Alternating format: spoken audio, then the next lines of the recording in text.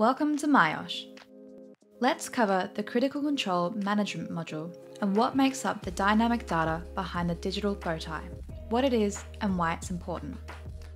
This module can create usable digital bowties that are integrated with your applicable existing modules such as smart inspections or incident reports. The digital bowtie is not just a flat image. All of these descriptors link to an underlying record in the Critical Control Management module.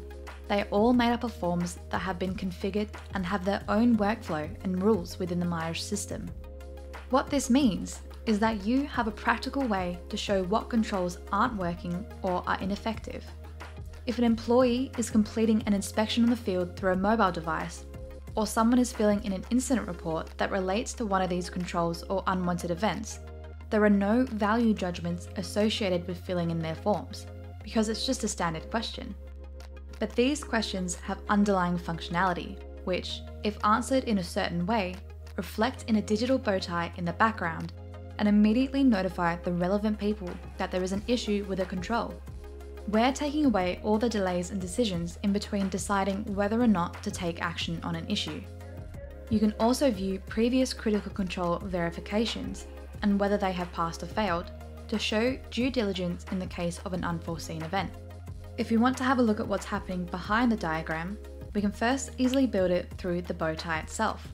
And this will create all the correct forms back in the module that we can fill in afterwards, rather than creating forms one by one.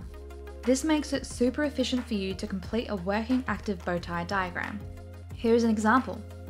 If I go through and add causes, preventative controls, mitigating controls, and consequences, you can see back in the Critical Control Management module, it's made all the relevant documents for me, linked them all together in their appropriate categories, and I can now easily fill in all those separate details and rules now that my concrete outline is complete.